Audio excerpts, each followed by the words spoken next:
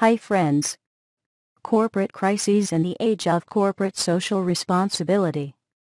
Many companies today believe that corporate social responsibility (CSR) acts as a reservoir of goodwill, insulating the firm from the negative impacts of a crisis. Yet, the impact of CSR on public reaction to corporate crises is more complex.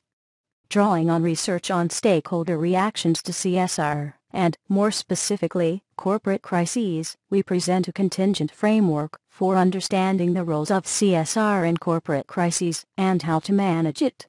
This framework posits that CSR plays four important roles. It 1. Increases stakeholders' attention to crises, 2. Affects blame attributions, 3. Raises expectations, and 4. Changes stakeholders' evaluations of crisis situations.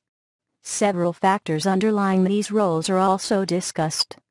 Overall, this article underscores that while CSR may insulate companies and mitigate stakeholders' negative responses in some cases, in others it may actually lead to the opposite effect, amplifying the negative impact of a crisis. The article ends with a brief discussion of the implications of our framework for effective crisis management strategies in the age of CSR. Thanks for watching this video.